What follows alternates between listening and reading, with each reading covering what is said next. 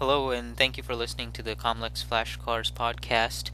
Please visit COMLEXFlashcards.com for complete COMLEX prep resources. Let's review acute pharyngitis. You have to understand whether it's viral or bacterial, and scarlet fever is often associated with bacterial strep. So, what are some of the findings that are suggested for strep pharyngitis or with scarlet fever? Well, there's an acute onset of sore throat and an absence of cough. That's a key finding. Absence of cough and sore throat is present.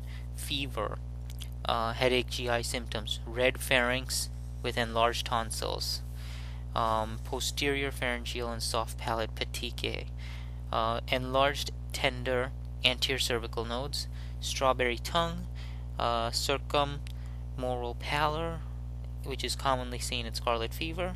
Finally, papular bright red rash that feels like sandpaper. So these things are key. Let's review them. Okay, you have absence of cough, red pharynx with enlarged tonsils, posterior pharyngeal, soft palate petechiae, fever, headache, GI symptoms. Finally, papular bright red rash like sandpaper. That's common in scarlet fever, and circummoral pallor. So how do you make the diagnosis? Well, the swabbing of the posterior pharynx and tonsils with two swabs, first by performing a rapid strep test, and if that's positive, you want to treat with a penicillin for 10 days. If the strep test is negative, you want to do a plate culture, and in this case you begin with treatment with 2 days of penicillin until the final cultures are available. If negative, then no further treatment is necessary, but if it's positive, then you want to finish the treatment for another 8 days. So what are the complications? Well, retropharyngeal and lateral pharyngeal abscess, those are the key. You have to remember these. You'll see this in young children because of deep nodes involute after the age of 5 years.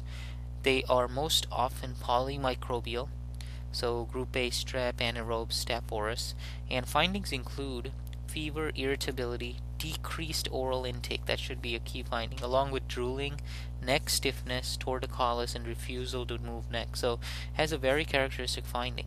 On exam, you'll find bulging of the posterior or lateral pharyngeal wall with medial displacement of the tonsil. So remember this finding because it can help you make the diagnosis.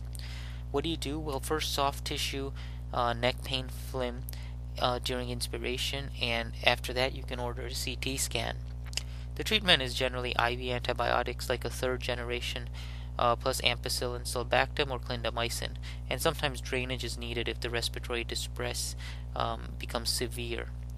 Another complication is a peritonsillar abscess. This is typical in adolescent with a recent strep pharyngitis. So patients will have sore throat, fever, trismus, and dysphagia. Again, markedly different than the retropharyngeal and lateral pharyngeal abscess, where you have torticollis, refusal to move neck, drooling, things like that. On exam, you'll find asymmetric tonsillar bulge with displacement of the uvula. So the key word here is the uvula being displaced. Most organisms are group A strep and anaerobes, and CT may be used to delineate the abscess. Treatment is generally needle aspiration with IV antibiotics. Consider tonsillectomy if no improvement is done within 24 hours of both of these. Also, there are some specific types of viral pharyngitis, like pharyngoconjunctival fever caused by adenovirus, which has 4 to 5 days of high fever, rhinitis, pharyngitis conjunctivitis, preauricular and cervical lymphadenopathy. Patients can also have herp angina, which is due to Coxsackie virus A, sudden onset of fever, sore throat, dysphagia, small vesicles, and ulcers. Some patients have hand-foot-mouth disease, which is also due to Coxsackie virus A or B, and that presents with painful vesicles in the mouth, maculopapular, vesicular, pustular rash, and lesions on the hands, feet, buttocks, and groin. So that was a quick review of some of the common topics you'll see under the topic of acute pharyngitis for pediatrics. Please visit COMLEXFlashcards.com for additional lectures, and good luck in your preparation.